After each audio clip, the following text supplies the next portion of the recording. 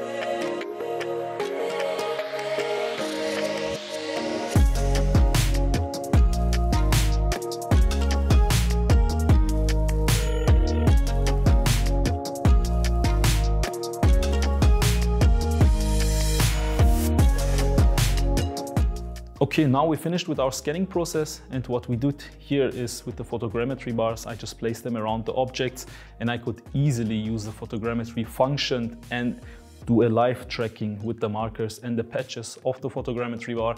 And like this, I can ensure that I reach a high accuracy. And then in the next step, I could just directly start scanning. And in a couple of minutes, actually, I have already my STL file. Thank you for watching. And if you have any questions, you can contact us anytime. And then I would say, see you in another video.